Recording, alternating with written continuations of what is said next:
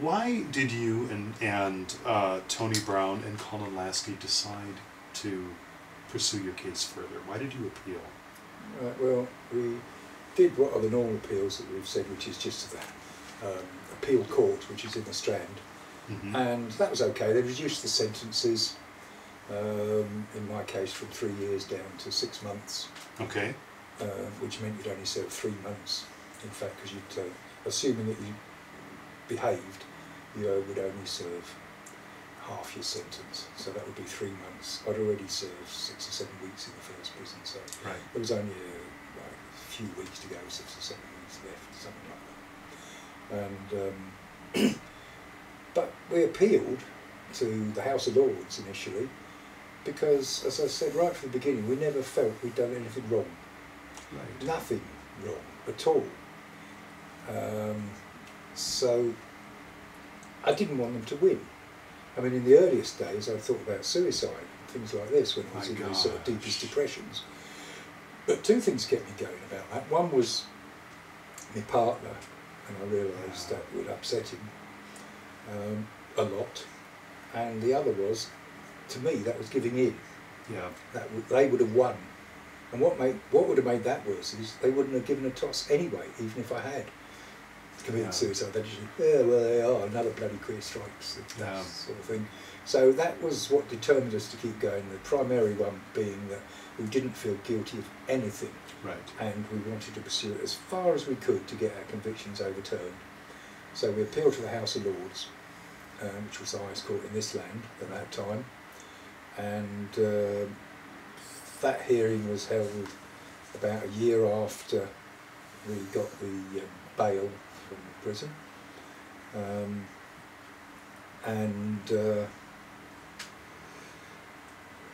then the judge, we had to wait on there. That was attending. We had to go to a court, which in my case was the Old Bailey, but there were no judges present.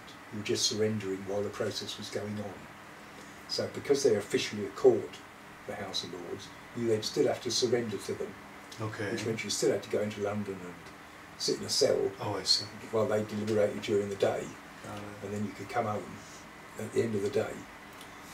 So they did all that. They did their thing, and we lost by 3 votes to 2.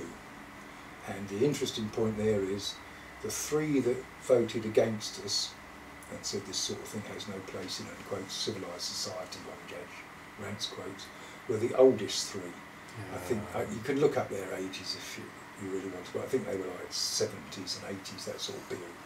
And the 2 that were prepared to accept our appeal were both in their 50s.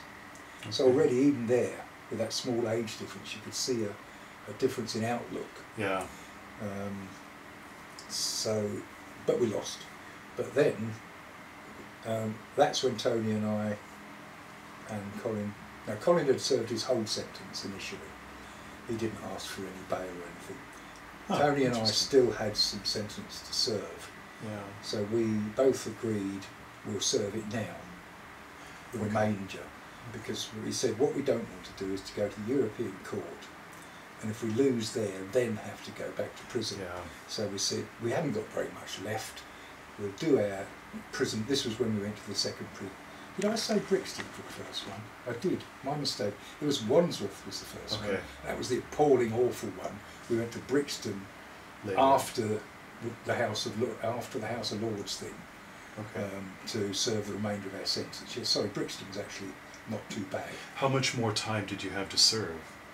Well, that was the remainder of sentence, which, because the appeal had reduced it, amounted to another 4 months, I think, 3 or 4 months, something like that. Okay. But time off from the first prison, which was about 5 or 6 weeks worth, plus time off for the time you sat in the cells during the various hearings and so on. Yes, so we both decided that we didn't want return to prison hanging over the final result. So we said, right, we'll go back to prison and serve off the rest. And actually it wasn't too bad at all. The whole wind was quite pleasant. The whole atmosphere was far better than Wandsworth, which was the first place, which was an old-fashioned Victorian prison. Wow. So we appealed to the European Court. You can't appeal directly. you have to appeal for, you have to ask for right to appeal to the European Court, so leave to appeal, I think they call it. So we applied for that. By that time we'd got Liberty on board, mainly due to one of their officers, a really splendid lady, who sort of championed our case with them. They weren't terribly keen because they thought our case was a bit of bad publicity, even for Liberty, because of the nature of its crimes. So they were on board. We then had quite a bit of support from some lesbian groups. There were some lesbian ladies. There were some SMer type ladies and gents as well. That's when the SM world, that's when they started doing odd marches and parades and things and try and raise interest. So we got a lot of support coming along then. So we decided we would appeal to, leave to appeal, and they said yes. To whom do you take this? To the court in Europe. You then go to the Brussels, the European Court in Brussels, and apply leave to be heard by them. I see. It's the, I think our grounds were right to a private life and things like that. I can't remember the detail, but it's all out there in public record. And I couldn't go because at that time my mother wasn't at all well. So I stayed in England doing a couple of radio interviews and generally keeping an eye on mother. And they all flew off and came back. And we won the leave to appeal. So that meant it would be heard by the full European Court, which is 15 judges. Right. I thought that was a slight irony, seeing as with 15 defendants originally as well. But even then we weren't that confident because our chief, I can't think what you call him, some sort of barrister, was Lord Leicester, who was a Liberal peer and was well known for sort of his liberal attitudes. And almost from the beginning he was telling us, you don't really stand much of a chance. England or the UK have lost quite a few appeals in Europe at the European Court, and they're sort of due a win, as though it's a sort of, tit for tat arrangement. So he doubted that we would have a lot of luck. And when we finally got to the court, it was just Tony and I, because by that time, unfortunately, Colin had died. And that was a big shock. I announced that at one meeting one day that we were having with one of the London pubs where we used to meet. And there was a gasp went up around the room. So Tony and I did his obituary for the Pink paper, I think it was, maybe possibly even Gay Times. And so it was just two of us by the time we actually got to Europe. I see. And Lord Leicester's presentation on our behalf was, we all agree, pretty abysmal, to be honest. And it's like he was defeated from the word go. And it came as no surprise when the final ruling came that we lost 15-0. But otherwise a close run thing, apart from 15-0 defeat. Why do you feel his work was abysmal? I don't think he had his heart in it for a start. And he didn't make any of the points that our barristers were trying to get him to make. You see, he takes precedence because he was the main presenter then. The court also didn't like the fact that we had so many legal types with us, because they reckoned there was too many for just two defendants. I mean, we had about 4 each. But a lot of this was people like the solicitors coming along for a jolly. Oh, wow. Wow. And that was sort of frowned upon, because this is all at European Court expenses type of thing. Incredible. So they weren't keen on that. Now his presentation we didn't feel was very good. Whether it's because he realised it was that we wouldn't stand a chance. By this time you've got to remember that the European Court included countries like Turkey and similar sort of, if like Eastern European, that do not have great human rights records in their own accounts, so they're not really likely to be that sympathetic. Turkey was certainly far more sort of Muslim based and that sort of feeling, so not very keen on us. So we weren't surprised when we lost 15-0.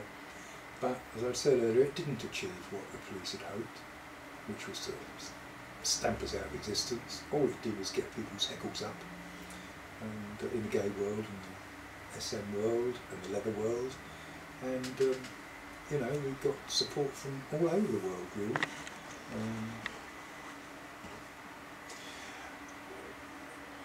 What exactly did it entail, being at this European Court of Human...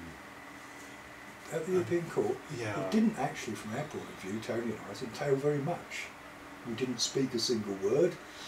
I think we might have just acknowledged our names or something like that. We were allowed a written presentation to the court, each, which we did, but that was in advance, and we didn't read them out for ourselves, so whether they actually read them or not is anybody's guess. There's no way of knowing anything like that. So it was pretty much a closed doors thing, really. Few arguments were presented. It didn't last anywhere near as long, and it was over in half a day. Oh, very quickly. It was a quick thing. Oh. Yes, it wasn't days and days. It was like, you know, 1 day's worth of, here's your presentations,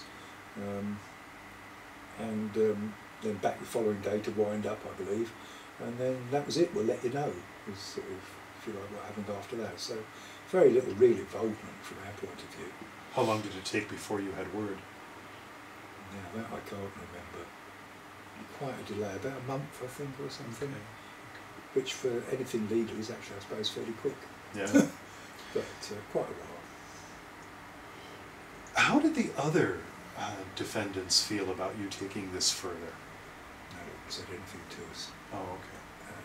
We didn't discuss it with them. We really couldn't see why more of them wouldn't have joined us. Exactly. I think can't help but basically wonder. they just wanted to put it behind them and forget about it. Yeah. They obviously didn't feel quite the same sense of injustice about it all that we three did, which is why the rest of them all dropped out. I mean, don't forget, only 5 of us went to Court of Appeal, so it was only us and 2 others. And they dropped out at the following stage, so in fact one of them couldn't appeal to the European Court anyway because he wasn't a European citizen, he was Swiss. Got it. Got it. So, and his partner, as he then became, he didn't want to do it, so it's their choice. But we 3 did because we felt it was wrong. Interesting, though, even with Colin being deceased, you were able to bring his case along with you. I find that interesting. We brought it along, but virtually he obviously there was nothing admissible that he could provide because he's not there to admit it. So he couldn't write a statement or anything. All that could be done was mentioned in passing in the submissions by Tony and myself, and perhaps his name cropping up occasionally during the other one. Oh, interestingly enough, the gay women and so on, they had also lodged leave to appeal to the European Court, but their one was turned down. Oh, wow. So they said, no, we're not here, because they'd said that their private life was being interfered with, but they were turned down. So. But it probably worked as a technique, because it acted as a sort of slight distraction from that case, if you like. So they thought, well, we could turn this one down and let that one go. So it looks like we've done something. What happened to Colin, if we may interject that? As far as I know, Colin got a heart attack and died fairly suddenly. I mean, we were quite shocked to hear the news. Yeah, of course. And we went off to Wales for his funeral. Got it. But we didn't go back for the reception. We were invited by the family back, which we thought was quite nice. But there's only a few of us went, obviously. About 3 or 4 of us, I think, went.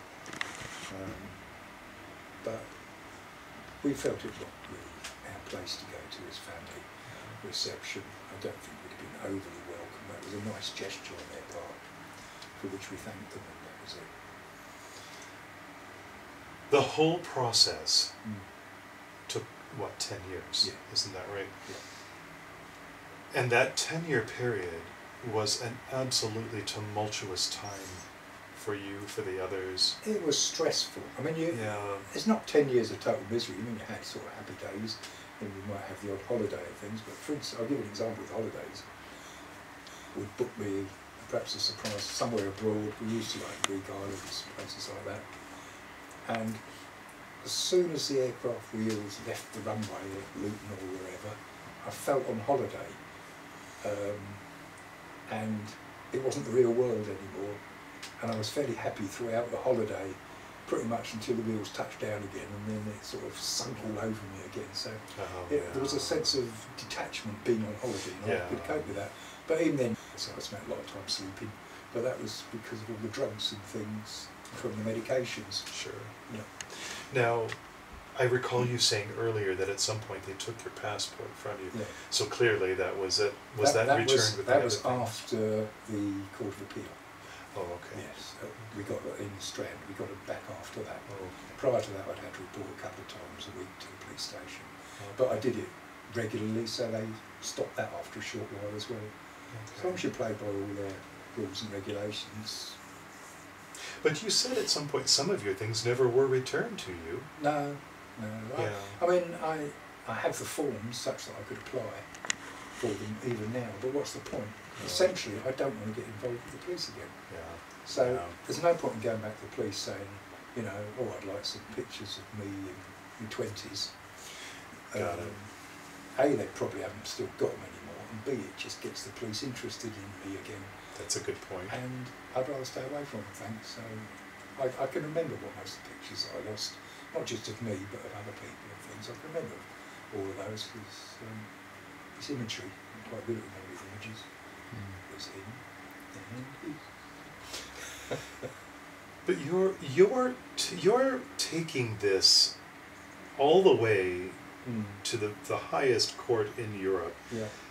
It just, to me, and I should think to possible viewers of this video, simply is mind-bogglingly amazing, because the fortitude, Well, you'd be surprised what a sense of injustice can do for you. I mean, it's like families that pursue things for years over the death of a child or a parent or something, and they feel that if people feel there's some sort of injustice with regards to perhaps a loved one that's died or been murdered or whatever, it's surprising how much ordinary folk can do when they feel like that.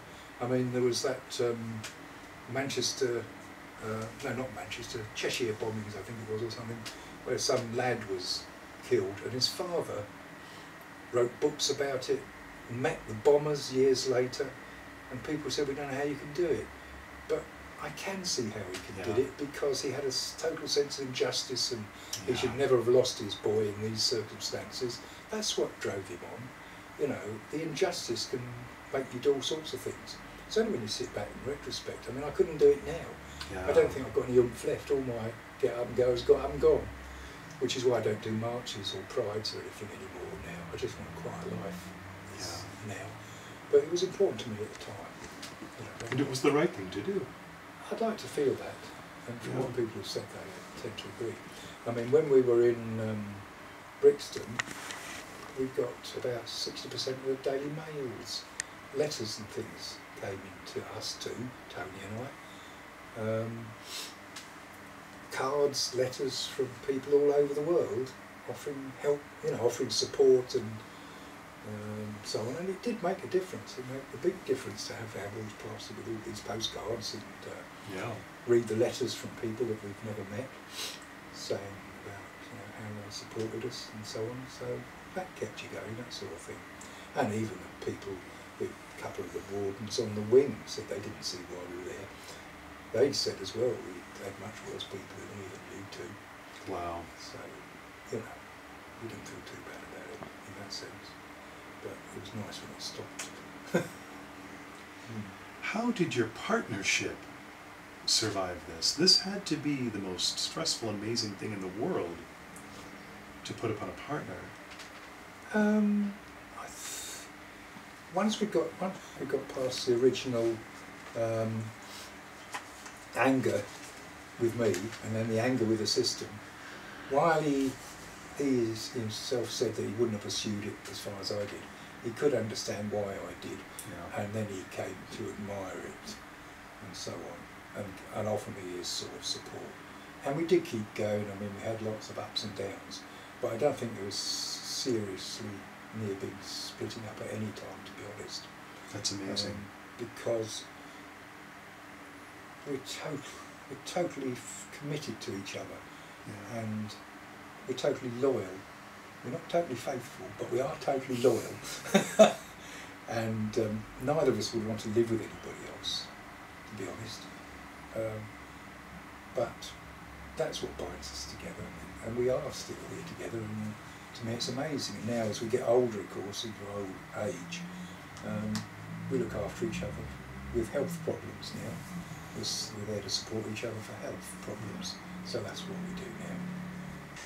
How do you think future generations of SMers are going to benefit from your legacy? Hopefully, and when you say my legacy, I'd like actually to say the legacy of myself, Tony and Colin, really, because it's the three of us. And to me it's just as important they're recognised in this as well, because it's the three of us who work together to achieve what we achieved, which in the end was little in terms of the law, but quite a lot we feel in terms of attitude, and also in terms of people not being prosecuted again, because as I said, there's been no further prosecutions along these lines.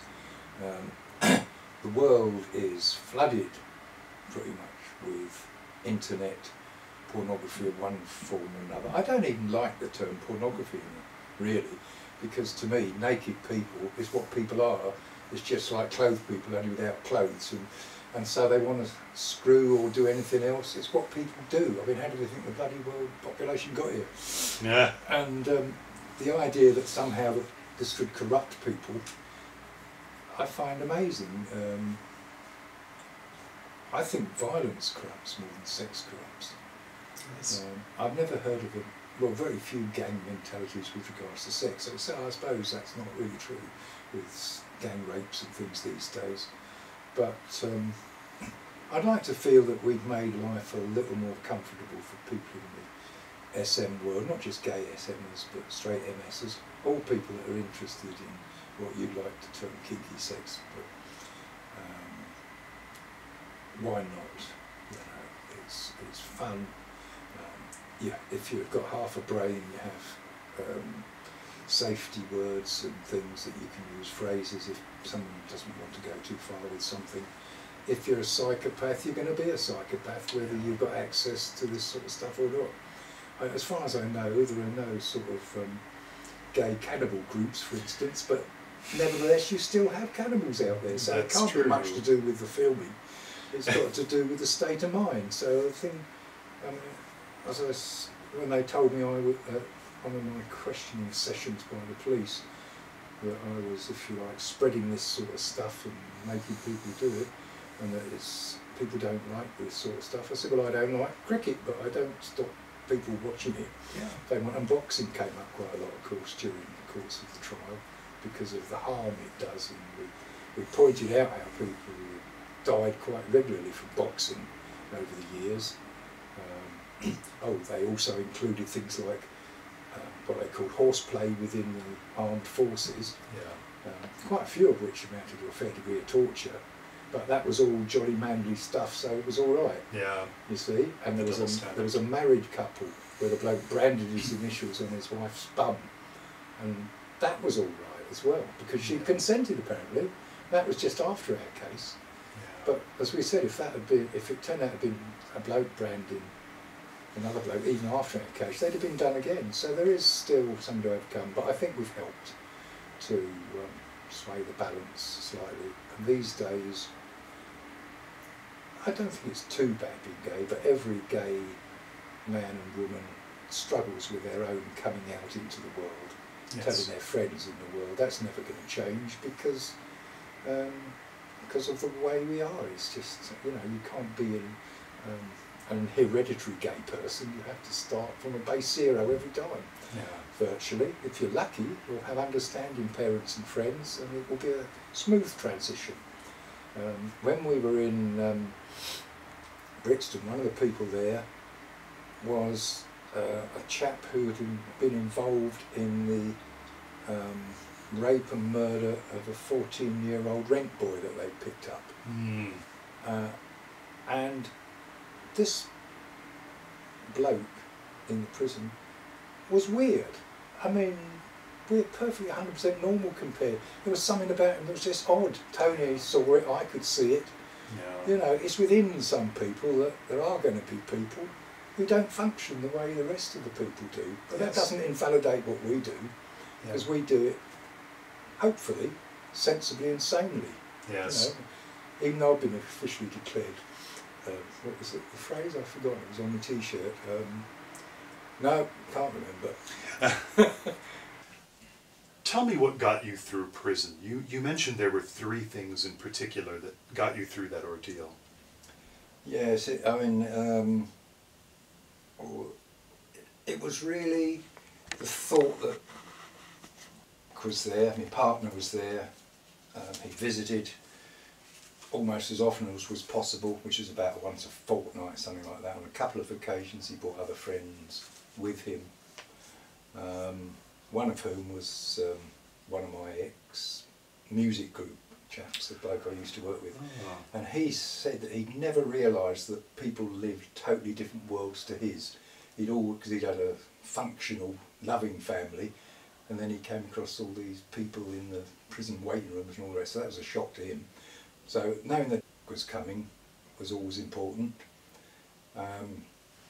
And his sense of humour, which is somewhat laconic at times and somewhat just dead embarrassing, kept me going. And for thinking about when I leave, looking forward to driving my car again, because I used to love driving. Not so much these days, but certainly then, when I've had sports cars and things. But there was one other thing, was the library, the prison library, because I used to look in that to see if there's anything worth reading, most of which was not. But there was an interesting book about hill walking in the Lake District and so on. And I was reading through that and I came across a quote, or a sentence that was actually to do with if you're on a walk and the weather turns bad, things like that. But I'll just show you what it is. And we had this sort of notebook, prison notebook that I kept. And the quote I wrote down, which really I treated as my mantra for while I was there: nothing acts as a better incentive than the knowledge that there is no alternative. So that really keeps you, no matter what was going to happen to me there, I knew that there was no alternative, so you just have to keep going. In other words, don't let the bastards grind you down. Quite difficult when, you think someone might be going to attack you. I mean, it was a bit unsafe here and there. Only a couple of times did I get into a slight spat with 1 or 2 people. On the second occasion, my cellmate there, I didn't know this because I'm not a habitual criminal, but apparently you look after your cellmate. This sort of buddy style relationship. No matter what they've done, or nobody talks about their convictions either. Certainly not out on the landings and amongst the general populace. Although these days with newspapers and things, well I say these days, sorry, those days, with newspapers and what have you, they pretty much knew what people were in for. I mean, you can hardly have a newspaper saying 15 gay men convicted and sent to prison, and the next day, or the same day, half a dozen people turn up. I mean, there were 1 or 2 cartoons and things in the press, but so that kept me going.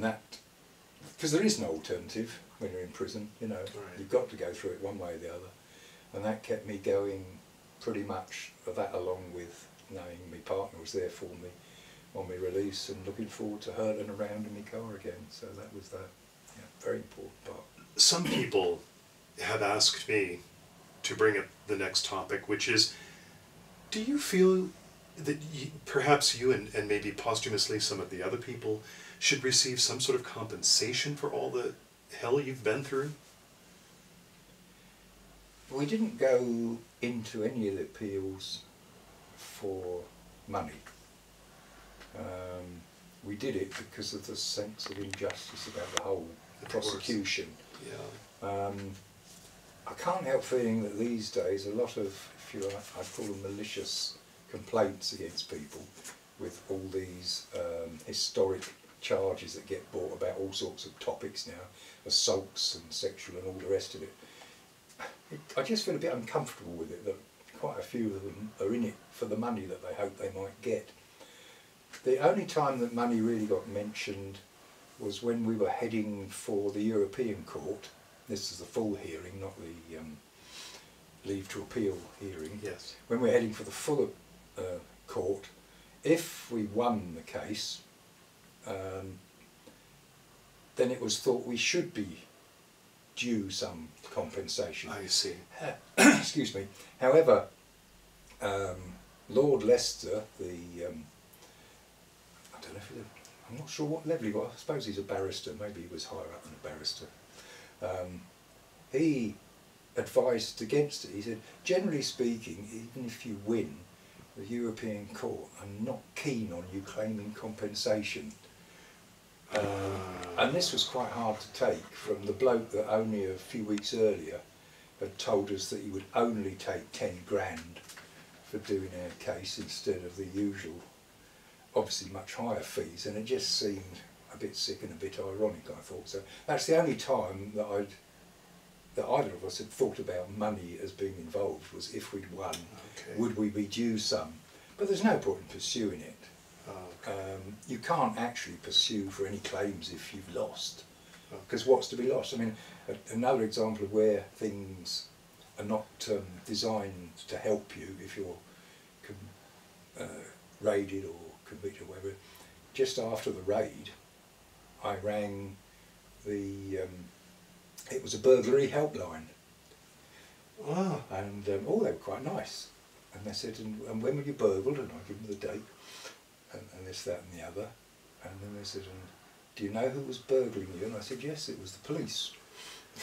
They took all my stuff away. Oh, well, I'm not really sure what to do, but no, I don't think we could do anything for you. No, it's not really how it works. Wow. And I said, why not? And that's what it felt like. I said, the burglars were in the house talking to me and taking the stuff away. So it's probably more traumatic than if, well, I had a burglary some while after that we got burgled, and that was less traumatic than the police raid and taking stuff away. Incredible. The only fight we had then was with the insurance company. He didn't want to pay out. So wow. that was all right. I just reported up the line to his upline manager until I got satisfaction. Yeah, good, good. So no, there's no point. There's sort of, in my heart, it'd be nice if the Spanner Trust was to offer some sort of little something, but what's the point? I mean, we're not actually poor. We don't. I mean, it's like this new thing about paying for your TV licence for pensioners. We could afford that. It was just nice not to have to. So, you know, from that point of view, we live within our means. They're fairly modest these days, so it wouldn't make a lot of difference unless it was a few million, and I think the chances of that are millions to one against. Yeah. So no, money was not a motivation really at any point. When it was all over, Yes. how did you take the next steps in your life? How did you move on? Well, it was a bit difficult when it was all over. My poor old partner, he thought like as soon as I'd come home from the final block of imprisonment and then we'd lost in Europe, which was about best part of a year later I think, to him that was the end. Okay. But it didn't work out like that for me because, well, I suppose I just couldn't get back to normal quickly, or what would be considered normal. I actually got more depressed. It was the most depressed I've been since the original trial. After it all ended, it sort of caught up with me, because in the interim you're fighting. Yeah. It's a bit like a bereavement, you know, when the person dies, whoever, if you're involved in the funeral arrangements and all the rest of it, you're so busy with that and all the legalese, you don't really have time to grieve, and that only hits you afterwards. You know, like when you've done the wake and everybody's gone home and you're just sitting there on your own. So it's afterwards is when, if you like, grieving from my loss of, I don't know, character, everything else, that's when it set in. So actually I went downhill for about the first year after it all ended. But then it sort of gradually picks up then, because we did start doing more holidays and things. Did you have difficulty sort of reassimilating into your community? Did you feel you could participate again in friends and activities and... No, not to a great degree. I mean, during this period that I really stopped going to London. I started to dislike my fellow travellers a lot, because in the interim period from the previous 10 years, they'd all become noisier, louder, more drunk, especially if you come back late of an evening. You just got more loutish behaviour in general the later the trains you got on. And I was getting too old for that. I didn't want the aggro of having to move seats and all these other things. How did you feel about your SM community? Were you able to return to that? No, not really. I still had and still always will have an interest in the SM side of life. But I don't have the, what should we say, the desire in quite the same way that I used to have. I just can't get out the back of my head that things might go pear-shaped again. And I know I'm not alone, because Tony said he felt the same after the case had ended. He said he never really felt comfortable doing SM in the UK again. I mean, he had quite a lot of friends in Germany, and he'd feel all right in Germany. I mean, I went over with him to meet some of his German friends, and they'd done a beautiful sort of send-up of the trial with a judge and all the rest of it. You know, it was actually really good. Unfortunately, I don't know where I've done with it. But, and I think it was in German anyway, which might not help. Yeah, but I know exactly what he meant. It never felt quite as comfortable. So I worry that, for instance, I'll be in someone's address book, and that the someone might get in some trouble for something they've done with someone else. This sort of chain effect again, and suddenly, let's say person X 5 down the line had been done for, I don't know, underage kids or something. Then they'd join up all the dots and they'd be back round again, you know. And I just couldn't cope with that sort of thing again nowadays. So no, I still think about the SM world. I look online quite often to see what's going on, but actually our online SM world has been pretty much sterilised out of existence by changes of UK laws and things on pornography. The one source that used to be quite good and free was Tumblr, but they removed all their porn not long ago, because that was much more niche. You could have little niches within Tumblr. Oh, I see. And sort of realistic ones, not like the niches that the heterosexual world think we ought to have, which is how most of porn's run nowadays, by the sort of straight world. And I haven't really got the courage to go back to clubs. Part of me would like to. And also, I can't stand as much pain as I used to. Oh. I mean, I really can't. You know, whether that's an effect of, I think it's old age slightly, all your skin gets thinner, so you've got no padding for a start. Everything bleeds much more quickly. No, I like the idea of it all still, and mentally I can still play games and have good dreams and things. But in practice, I'm not sure how well I'd get on, and I'd only have to meet one sort of, if you like, wrong un to sort of collapse me down to a heap again. So best left alone. I do occasionally now go to saunas, just to see a bit of stiff willy now and again. You know, it cheers you up to see them, doesn't it? But even that, they've changed, and I don't have the energy either that I used to have. I mean, I was telling you before about, you know, like carrying on for hours and hours, and so I can't do that now. No, lose interest. You think, oh, why bother? You know, might as well just go read a book or watch the telly. So no, not really in the interest that I had at all, other than keep a sort of bit of an eye on it, and that's it really. Okay.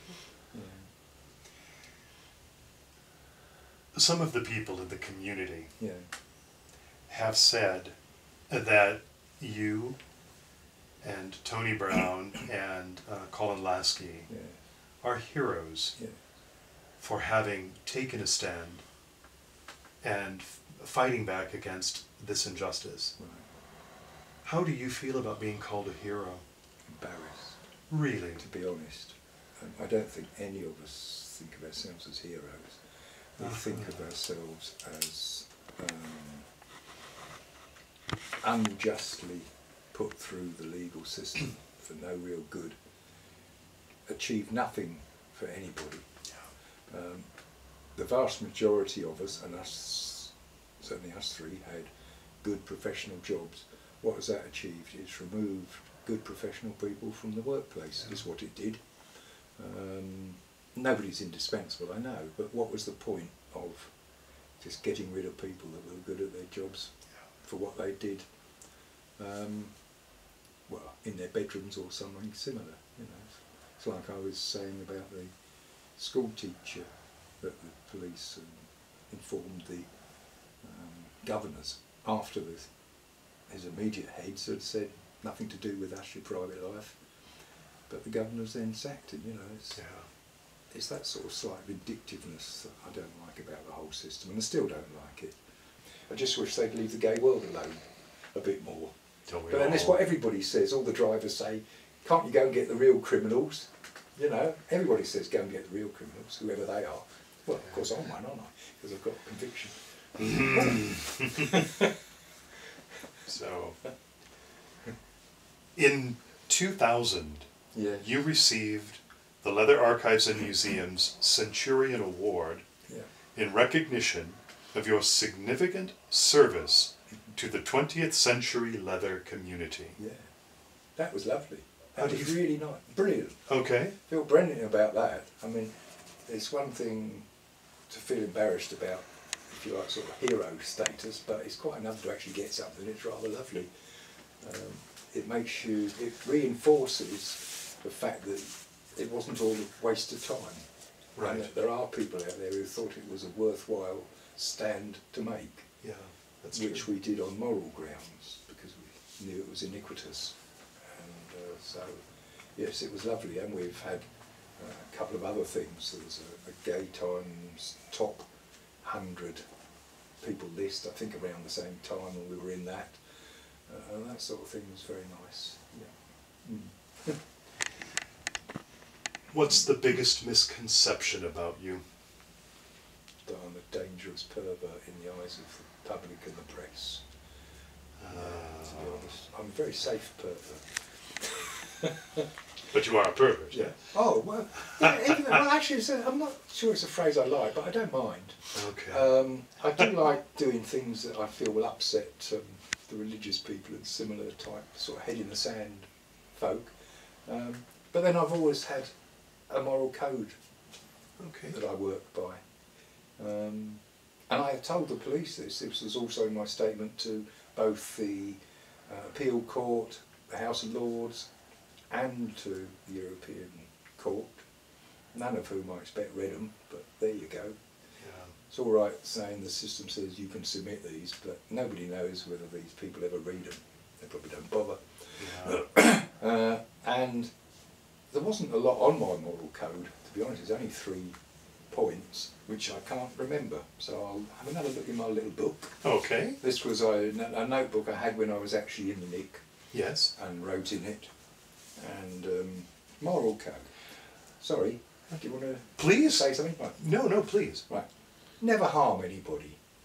That was, and harm, I mean mentally harm. That's different from hurt. Hurting people is part of the SM thing. I didn't see anything wrong with that if they were happy. But harming people such that you screw them up mentally or make them in some way go off the rails, I wouldn't ever want to do that. Never do anything without consent. Now consent doesn't have to be written down or to a degree even said. The mere fact that you're there together in a particular, if you like, game situation, SM situation, means they've consented because they've turned up. As I've said previously, people have safe words, yes, if they've got any sense. And also, the other thing is always try to help people. I've always tried to help people. I help people when I'm out and about with the dog. I just try and be helpful if I can. It's not all appreciated by my partner, mind you. He says, stop interfering. That's the nature of knowing someone for years and years, as opposed to a stranger who you can help for a few seconds, you know. I mean, I help ladies at tills by offering peculiar amounts of change so that I get a 50p piece back or something, you know, and they get all of a muddle. I don't know if you do the same sort of things in America. You know, you've got something in a few cents and you think, well, if I give you an extra $50 or something, you know, then it'll make it easier for the change. Okay. And of course what it does is confuse the poor folk and it ends up as a mess, but it doesn't matter. I make people laugh in hospital waiting rooms and anywhere, you know, I can make people laugh with silly remarks. Yeah. So that I enjoy. I think that's all right. I don't think that's against the law. I think it's wonderful. Unless they're driving a bus or something. Why not? Yeah. When we were preparing for this interview, yeah, you told me that the time had come to put this issue to rest. Yeah. Do you truly feel you've made peace with this issue and that when we are finished here, that you truly will put it to bed and be done with it? I can never 100% put it to bed on the grounds that it was part of my life, even if the fact you don't talk about it and it doesn't come up in conversation at all. At the end of the day, it's something that did happen to me, did affect me. But that's not the same as having to do like regular discussions about it. I mean, when this is interviews done and out in the world, I shall worry about that to a degree, but then I'm a born worrier anyway, so my nature, if you like. It was much the same when I had the little film done by Charlie Lyne, which Last in Marks, which was also put out. He won an award for it because it was such a good little film. And I felt nervous after that, but nothing happened, you know. So I probably am worrying about nothing, but that's a sign of someone who's got a slightly depressive nature, if you like. They look on the black side of things rather than the good side. But no, I'm hoping. I mean, already I've pretty much forgotten all the dates of everything. I mean, that's a start. For years I used to remember every date of like the events and the court cases and the this and the that. I struggle now to even remember what decade things happened in quite often. So from that point of view, yes, it will slip to the back. So yes, it'll be there hovering somewhere at the back. As I said earlier, in regards to like meeting new people and things, I should always worry about this chain of connections. And that's it. The other advantage, of course, is with things like contact groups on the internet and stuff. That's fairly anonymous, more so than things used to be. So one-on-one with people on that, they don't even know your surname, let alone where you live or anything. So as long as I end up visiting people more than having them here, I don't feel comfortable having people here anymore. You know, I just feel more nervous than I used to. I mean, I couldn't do that now, we haven't got the curtain. I hope you didn't tear it down for a dress or something. No. No, I was never into cross-dressing. When I took the visitors were, I used to have a couple of schoolgirls in quotes that used to come along. They were very naughty, they had to be chastised on a fairly regular basis. And he was a small lad anyway, you know, and he was always terribly guilty after he came. He'd rush off out. My gosh. Anyway, there you go. I think a lot of people in the gay world are failed heterosexuals. Oh. Is what I call them. They don't do proper gay sex as I see it. They just do what they think is gay sex, which is a bit of wanking, and that's pretty much it. Yeah. And they're like puddings, a lot of them. You know, passive Yeah. dollops who do nothing, and I think can't be bothered with this. You know, it's got to be a two-way thing. Well, it has. They've got to be keen and enthusiastic, which I used to be. I think I feel a bit more interested already. If it's a nice day, I might go down one of the Scratchwood or somewhere. Anyway, that was it, yes. I would like to conclude this interview by saying that I truly lack vocabulary adequate to properly thank you for all that you've done and that you've accomplished with this, with your life, and for SM people all over the world.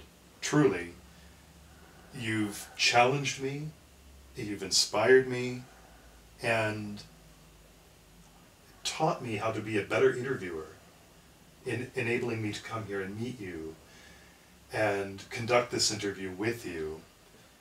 And I am so grateful to be entrusted with this information, with your personal history and these intimate details of your world. And I'm honored to be able to meet you and to come here and to do that. And I would like to say, on behalf of Inside Leather History, a Fireside Chat, and SMers the world over, I thank you. We thank you. Thank you very much. That's really very